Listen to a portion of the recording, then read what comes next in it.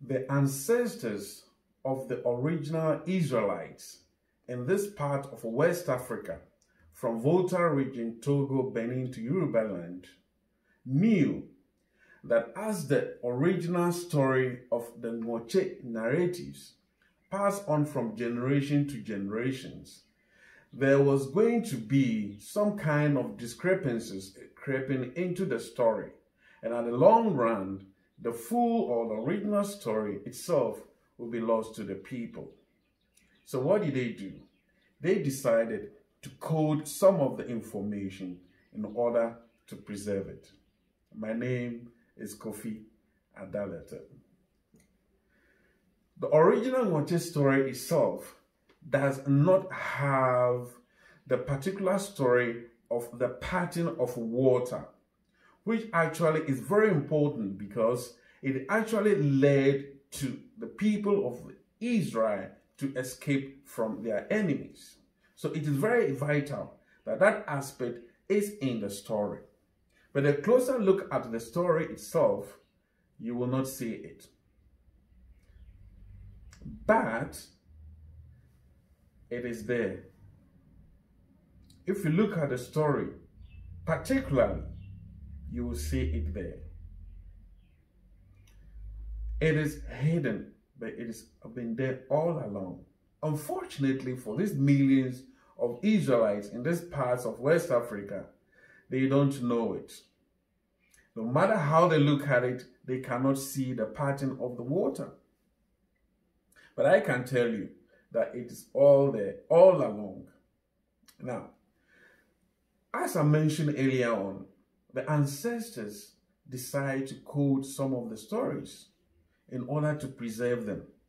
And these coded messages can be found in even the names of the people or the name of the places which they are dwelling at now. For instance, let's take a name like Negedu.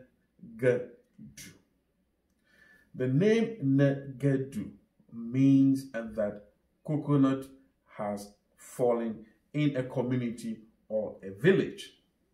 And Ne is coconut. G means a drop or falling, and Du means community or a village.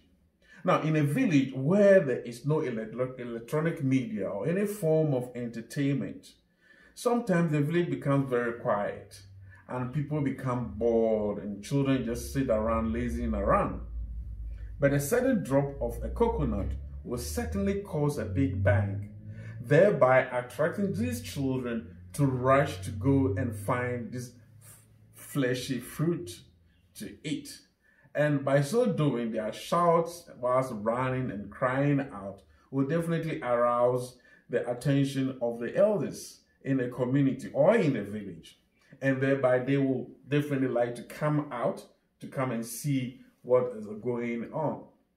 So what does this scenario mean? It means that something very important has happened. And the deep meaning of this name, Negedu, means that a prince has been born. And we all know that when a prince is born in a village, everyone becomes very joyous and to celebrate. There are more of these coded informations in the Notsi narratives. And the only way you can be able to decode them and also to understand what it means in relation to the whole Notsi narrative, you better have to get this book.